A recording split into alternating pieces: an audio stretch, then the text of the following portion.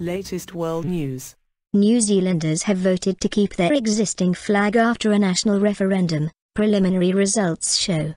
The referendum asked whether the flag, which includes the Union Jack, should be replaced by a design called Silver Fern, which won an earlier ballot.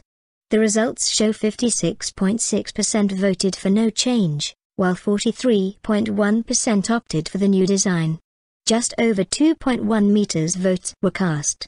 PM John Key had advocated the new flag but called on New Zealanders to embrace the people's decision.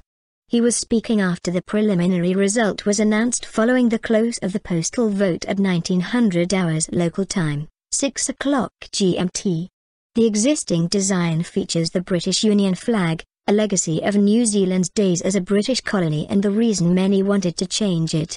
The proposed new design combines 4 red stars representing the Southern Cross constellation, also seen in the current flag, with a silver fern and black in a corner, both motifs associated with New Zealand and its famous rugby team.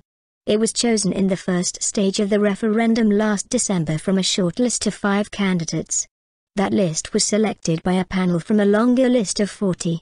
The long list was criticized for lacking imagination, critics saying that while it featured many striking similar designs, they were just in different colors. A final result taking into account late ballots will be announced next Wednesday.